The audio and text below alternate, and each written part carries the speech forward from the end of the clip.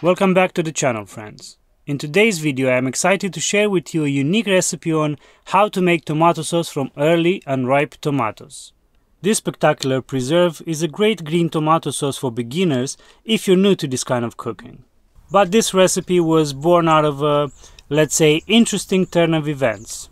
I won't gripe and moan too much. Still, I do want to say that if, like me, you've been finding yourself with a massive amount of green unripe tomatoes due to climatic, seasonal, or an asshole neighbor that's been spraying nasty chemicals all over the place, then you came to the right place. Without wasting any more time, let's make some delicious and unique green tomato sauce for pizza, pasta and dipping that will keep well in the pantry and will enhance the taste of your dishes to new heights. Step 1 involves sourcing the ingredients.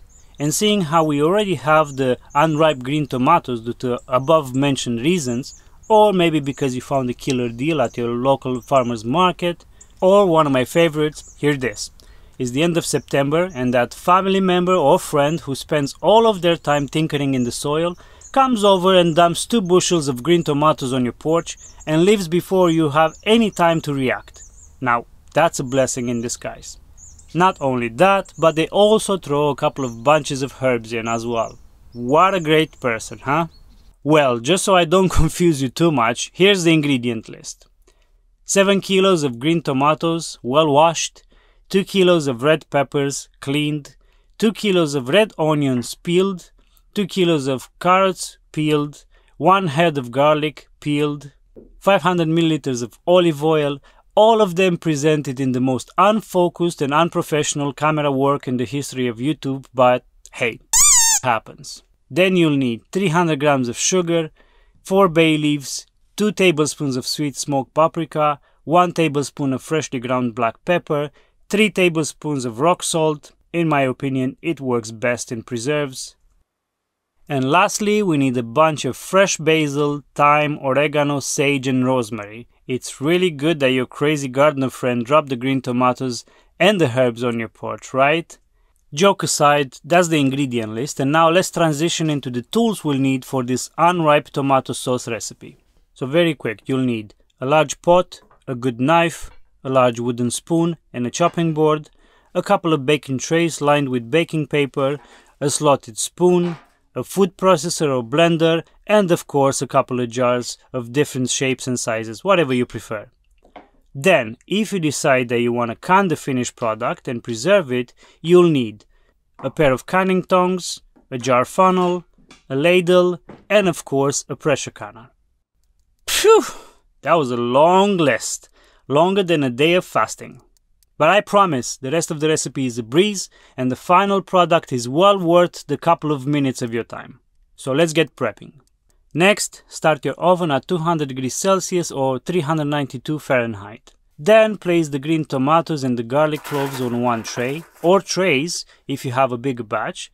And while here, if you have larger green tomatoes like slicers and beef steaks, cut them into smaller pieces so that they cook simultaneous and to the same consistency as the smaller cherry or undeveloped ones.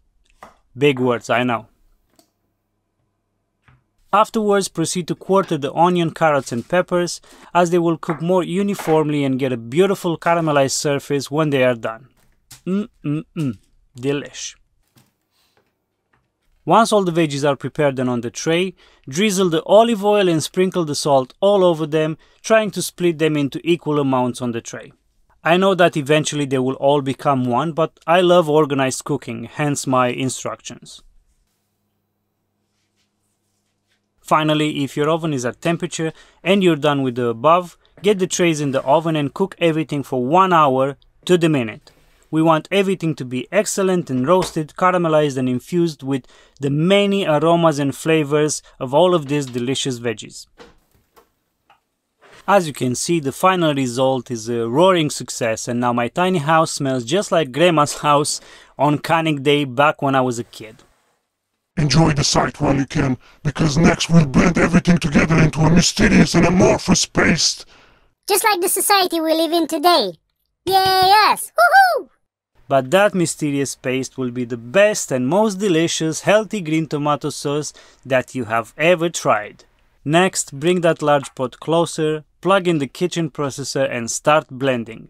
I'm not going to spend too much time here, but I will mention that it's a good practice to blend a bit of everything in each batch. A couple of tomatoes, some onion and carrots, a handful of herbs, and definitely do not forget about the juices left at the bottom of the baking tray.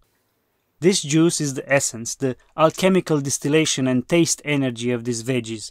You really don't want to lose that, trust me. The better we mix the ingredients now, the easier it's going to be later when we reduce it to the desired consistency. Speaking of that, before we begin cooking the sauce, we must add the last batch of ingredients: the sugar, the bay leaves, the ground pepper, and the paprika.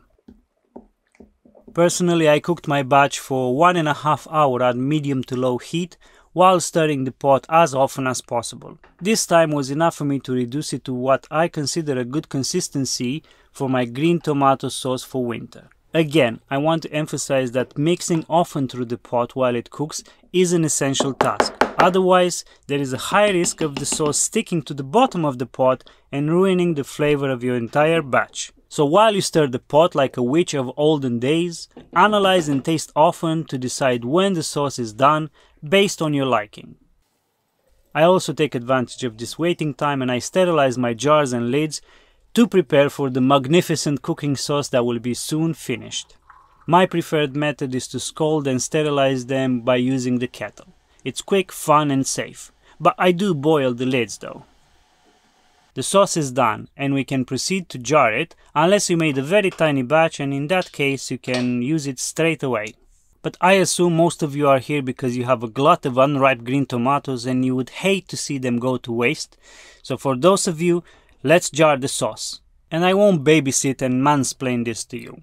I believe that you are more than capable of this task, and as long as you have a jar funnel and a pair of canning tongs, you're all good. When it comes to preserving this sauce, you can can the jars in a couple of ways. Pressure canning, which is what I usually do, water bath canning, or even oven canning, which my mom is an expert at. But I'll be a total douchebag and not give you any advice on the canning process, not because I want to keep this occult knowledge only to myself and my Mason friends, but because canning is no joke. It depends on the altitude you live at and a couple of other factors that I encourage all of you to learn and master. Canning is one of those lifelong benefiting skills that will pay you dividends like you can't imagine. But if done wrong or not taken seriously, it can really hurt you and your loved ones, or worse. So I'm not in a position to teach you about canning, but if I was able to learn and adapt it to my condition, then you can do it as well. There's many resources online, there's books, there's free videos and tutorials, masterclasses. All you have to do is invest some of your precious time into this skill and you will benefit from it for the rest of your life. Everything can be preserved through canning. Remember that. I will say this much though, having a couple of blankets or thick towels and using them to cover the canned jars will ensure a slow, steady and secure pressurization. Say that again. Pressurization. Canning! Secure canning! Okay, here's the deal. Unripe tomatoes don't sound like something that will transform into a spectacular green tomato sauce for pizza or pasta. But this sauce is amazingly delicious, and you'll have to try it to believe me.